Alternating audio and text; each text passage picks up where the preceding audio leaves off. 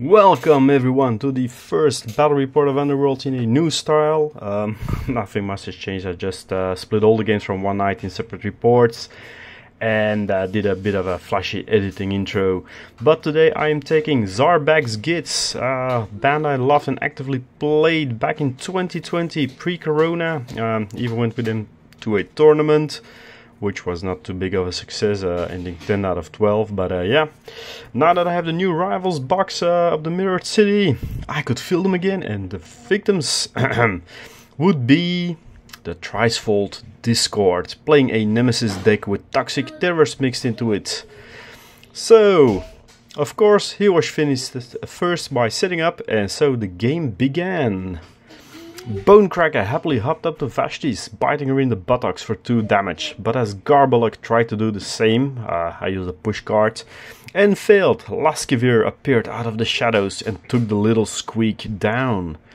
Not happy at all for seeing his charge being taken down, Drizgit charged up and he took out the Slaneshi Sorceress. It became a real melee on that flank, and the huge lumbering Vexmore wobbled in, but he failed to hit the ferocious squeak. Talking ferocious squeaks, as you can hear on the background, Thorin is also being in his squeak mode. The Gitz Shooter squad had lined up in the meantime and poured a volley after volley into the assassin, only managing to wound him twice though, and leaving him barely standing as Vexmore again failed to take both down Gorbaluk, just pushing him back.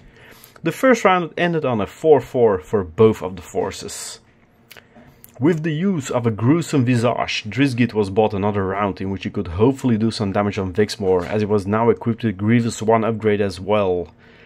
Unable to attack the herder, Vexmore struck down the other squeak instead, and one must say, at last, before being hit and pushed back by brave Drizgit.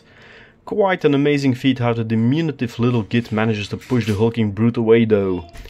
But enough of the little guy's shenanigans. Vexmore decides to pound brave little Drizgit knee-deep into the ground. The Git's firing squad finally succeeds in shooting down the Slaneshi assassin though, as another hail of arrows fell onto him, her, you know, whatever. Leaving a lightly wounded Vexmore on the table, the Gitz now prepare for the third round with an 11-11 score on the tables. Unfortunately, my objective draw for that final round was a disaster, getting the cards to take someone out with a squeak, with my fanatic that I had been held back to protect my own territory, and for taking out the biggest on the board, aka Vexmore. This meant I had to try desperate measures, and while the Jealous X did lower Vexmore's wound stat, making it so I would only need to do 3 more wounds, my archers went after him. The fanatic also used his sneaky upgrade to get to the other side, but Vexmore ran off. Dodging eldritch bolts and arrows, he escaped, and with the Gitz unable to score for themselves, Vexmore grabbed points and secured an 11-16 victory for the Thricefold Discord. But still, even though it was a defeat, the Gitz Rivals deck plays pretty fun, and to be honest, had I not drawn 3 very bad cards and I couldn't cycle because I needed to take him down, I might have had a bit of a better result, so I'm quite happy with how they performed. Thanks for watching and see you again next time. Bye bye.